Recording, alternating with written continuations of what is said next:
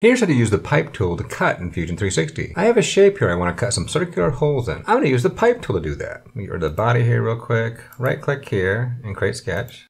Press S for the shortcuts tool and search for fit. Select fit point spline. And now I'm going to make a complex kind of curvy line here that's going to go through my object. Double click to end it and press escape. And now I can grab these and kind of adjust the line how I want. But when I'm done with that, click finish sketch. Press S for the shortcuts tool and search for pipe. Select it. Select this line. You can adjust the sectional size up to a degree. Let me try 15. Basically, you can change the size based on how curvy you are.